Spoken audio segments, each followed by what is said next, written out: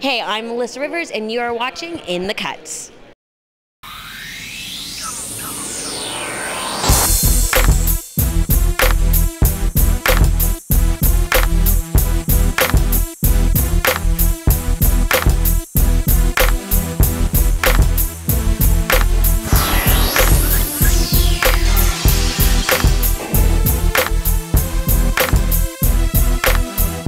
Are you ready to party? Tonight, we'll be hitting a few award shows, hitting a concert, and attending some colorful events. I'm Amy Weber, and this is In the Cutz, an art gallery fundraiser for PAWS. Bishop Don Juan throws a Hollywood bash. The ASCAP and Vision Awards and another Ali heads to South Africa for a fight. In Southern California, it got hot at the Hollywood Bowl when Carlos Santana opened the summer season. Your touch is my ecstasy, my love.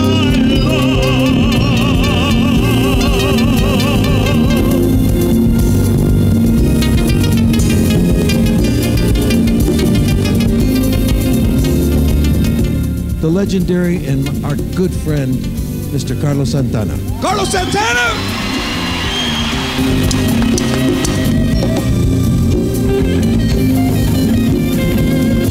Will you tell us about your favorite Hollywood Bowl memory? I know you've played here many times. Oh, yes. Well, let's see, 69 when Raquel Welch was in the audience. Let's see, who did we play with? We played with Janis Joplin that day. They're all special, you know. Every time we come here, we played also here with also Motley. They're all special. You know, I wish that the Hollywood Bowl would have, like they do in front, all the people who have played, like the Beatles, the Doors, Jimi Hendrix, Marvin Gaye, you know, all the people who have played, Miles Davis, and sell the CDs in front because, you know, it's like live at the Hollywood Bowl. So it's an honor to be here, especially coexisting and sharing with the symphony. It's probably one of the biggest honors. So thank you so much.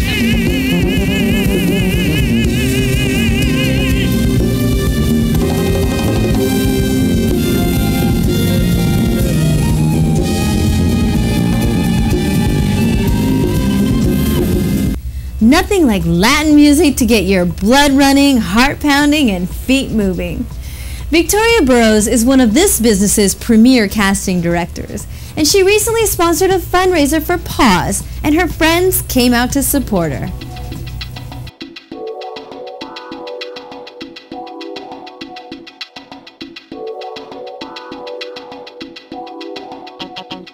We're at the PAWS Foundation benefit where they're showing off some of LA's most spectacular young artists. I'm here right now with Chris Black, whose work we're looking at right behind me. Hey Chris, how's it going? Yeah, great. It's I'm a little hot right now, but everything other than that, it's great. We decided to organize this night for the animals, and all the money that's brought in tonight and any proceeds from the paintings being sold goes to Victoria Burrows Rescue. How long has the foundation been around?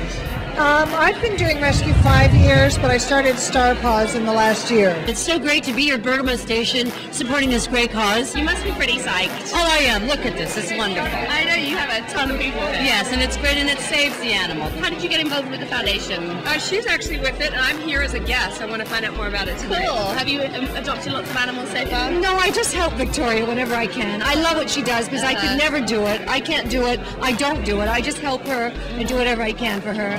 I'm here mainly, I think, because I like dogs. Well, I'm very touched that people are supporting the animals and me in supporting, helping them. I just got a card from Victoria. I'm going to start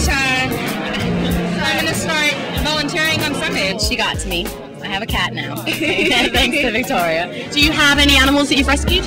A few guys, a few ex-husbands down the road. We need fosters so bad because if we get a foster, that means we can pull a dog from the pound that's going to be put to sleep. Very big animal lover. Cool. Yeah. How many dogs do you have? We have 5. Oh my goodness. We have the mommy, the daddy, and 3 babies. That's so I can show you a picture on my own. And how did you get involved with the PAWS Foundation? I met the founder of it, Victoria Burrows. a little over a year and a half ago, and I knew she had this organization, and I've always loved animals, and I didn't have a dog or a pet at the time, so I would go so I could get my pet fix for the week. I'd come, I'd play with the dogs for a couple hours, and then, you know, they'd have to send him home. Oh, Chris, look at his work.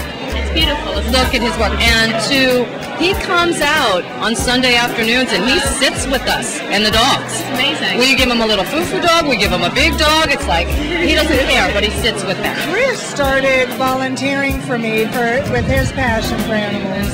And in that, I found that he was an artist and he's dabbled in the acting. And so we just all kind of banded together and said, how can we make this serve everyone? He just said, Chris's work is so wonderful. You've got to come out tonight. And I also have animals, so I support the charities. So, you know, it's a no-brainer. It's a win-win. But that's what we have to do. They can't do it by themselves. We've got to step up to the plate. Thanks, Joanna. PAWS is a great charity. Read a lot of celebrity rags? Want to know who the top 30 under 30 are? Just watch.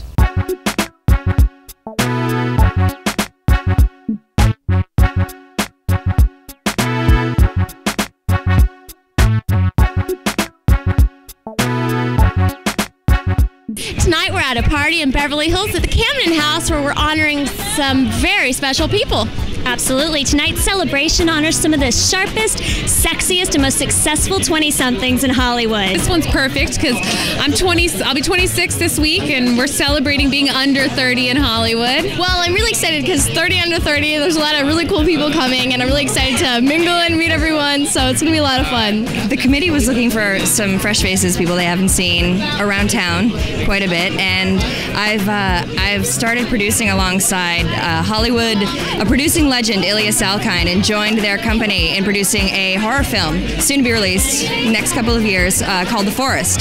So I think they were acknowledging my guts, if you will, my balls, if you will, if I can say that. You know what's really cool about being under 30? We're kind of phasing out some of the older celebrities and making room for the new young ones and showing that being youthful is hip and trendy and hopefully setting good examples to young people. Hey, isn't that Dylan from Different Strokes directing a movie? Hey! Oh my, you're supposed to be Rose's best friend! I'm supposed to be in trouble. Hey, here's your boy. Can you tell us about that movie you're directing, A Taste of Us? It's about food? Yeah, romantic comedy. I hear Sam Sarpong's in this too. Sam's a friend of ours here at the Yeah, right on. Tell us a little bit about it. Sam plays Malik. He's the buddy of Deezer D, who's on ER. It's an urban romantic comedy on the inspirational line, so a lot of doors are open in that genre, and we're just excited to have an all-star cast. I'm so excited to meet my fans that have kept me in this competition this long. I have millions of fans that I get to see all summer, and I have a lot of stuff up my sleeve. I've been writing music since I was 9 years old, and I think that they're ready to start hearing some stuff. So apparently this is how parties in Hollywood end.